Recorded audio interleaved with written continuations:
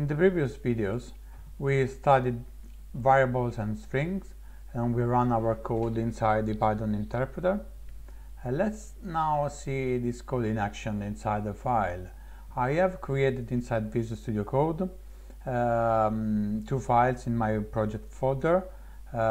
This variable file.py and the file called strings.py, where I copied the code that we wrote before. So if I open the variable file, we got this variable that we defined, and as you see inside the IDE, these are invalid string and invalid variables, and the IDE is intelligent enough to tell you that this is not allowed and you cannot do that, these are not valid, and so you can immediately correct yourself. In here instead we got three valid variables and no problem so far. And then I copied the same code that we wrote before for the strings. In here there are no problems and all looks fine. But if we try to use the code runner and we press this run code icon, we will see that nothing happens,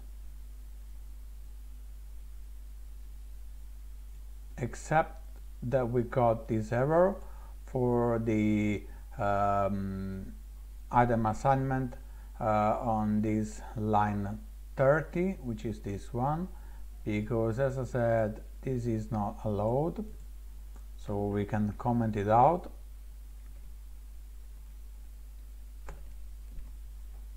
You can pause the video and copy the content of the file if you want to have the same thing that I have. And if we try to run the code now, we will see that we got just nothing as a result. That's because I am going to introduce a new concept, which is a function used in Python to generate an output from a script. So to see the result of any of these variable, we need to use the print function and put inside it a string or a number that we will see in a minute, or a variable where it's stored our content. So in this case, I want to see the content of the name variable. I type the name variable in here and I run the code again, and you will see that on this line I got Fabio. If I do the same thing with the variable sentence, you will see that I got in the whole sentence, Fabio is a developer.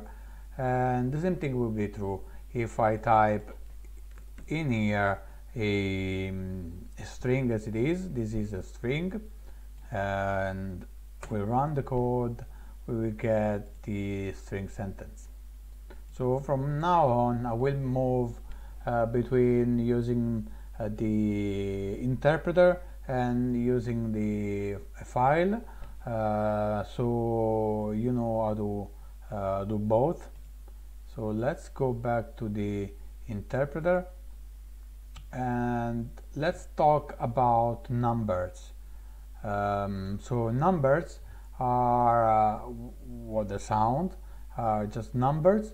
In Python, like also in math, we have two types of numbers, integer and floats, which are this is an integer, and this is a float. So numbers with the decimal point with decimals are float numbers, floating point numbers, while these are integers. We can do a number of operations like in math with numbers and perform calculations. So from now I will create now a new file and call it numbers. So here I will start writing numbers operations. So we have with numbers we can do sums, and like in plain math we use in this case print, so we can see the results. So 5 plus 2, and we can execute the code and we will see that we got 7. And we can do other than that, we can do subtractions,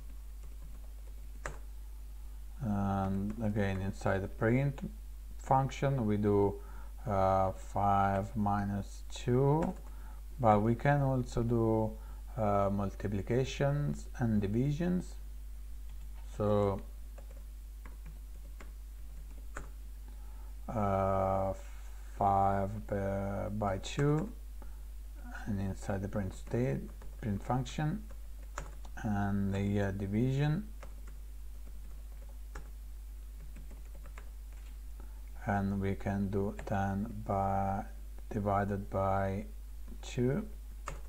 Okay, if we run the code now, we got these 4 results. So 7, which is 5 plus 2, we got 3, which is 5 minus 2, and then 10 and 5, which are 5 by 2 and 10 divided by 2. Inside the interpreter instead, we don't need to use the print function, and we can just do mathematical operation as they are. So 5 plus 2 is 7, 5 minus 3 is 2, 5 by 3 is 15, and 5 divided by 2 is 2.5. So there are also other operations that we can do. So exponent. So if we use the double star, so these we will get the exponent of a number.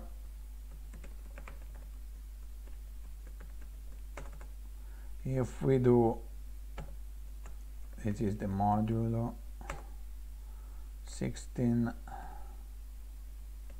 module 4, again inside the print function in the file, otherwise we won't get anything. And then we have the floor division, and we do it by using the twice the division sign, so it's the forward slash, and again inside the print function, and here you will get this result. So from this line we got 25, which is this line of code, and then we got 16 module 4, which gives us a result 0, because there is no reminder from the division 16 by 4. We got it 4 times and no reminders. If we do it 17, if we do it like that, we got 1 as a result, because 4 inside the 16 there is 4 times, and then we have 1 as a reminder in case we do it the same with 17. And then in the last line we got the floor division, which gives us 7, and that means if we do the basic division, we will get a floating point number,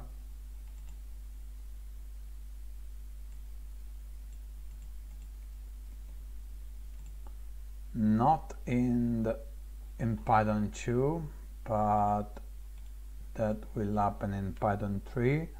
I'll show you what I mean in a minute. So that's 15 divided by 2, it's 7.5. Instead, in Python 2 it returns always only the first number.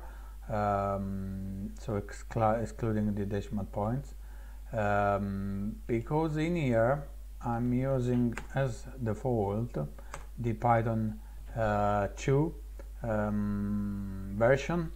So if I want to use, I am running this inside Windows subsystem Linux, so I will put the shebang line in here to tell the software that I want to use the version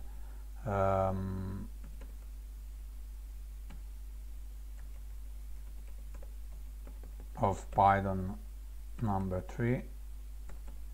Okay, in this way, if I run again the code, I will get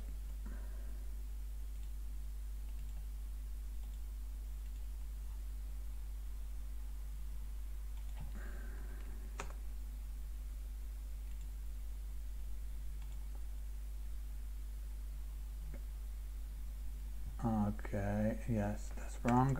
Okay, that's how we write the shebang. Okay, now you see that the running the code gives me 7.5 if I use this division, the standard division, but if I add one more forward slash, I do the floor division, which returns only the number excluding the decimal point. So let's save the file and run the code again, and I got 7. So like in math, operations inside parentheses take precedence over anything else.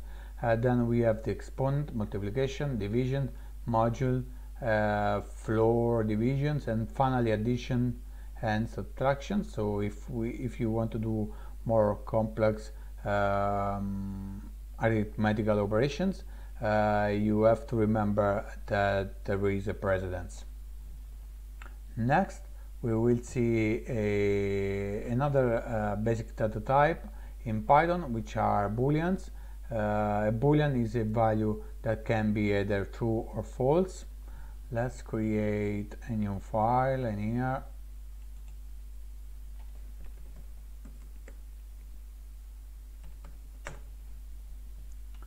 And let's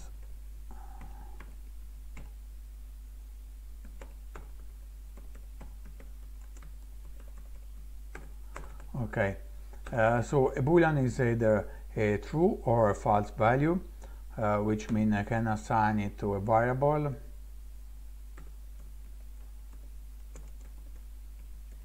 Okay, or is safe, and these are both booleans. If I print the results of the variable, and I can print more than one result, simply separating each element with a comma inside the print function, so it's safe. I will get as a result true and false. This concept will be useful later when we study conditionals, because this will help us to take decisions inside our code and make our program behave in a way or in another, depending on a result of a boolean. That's it for this video. Next one, we will see lists.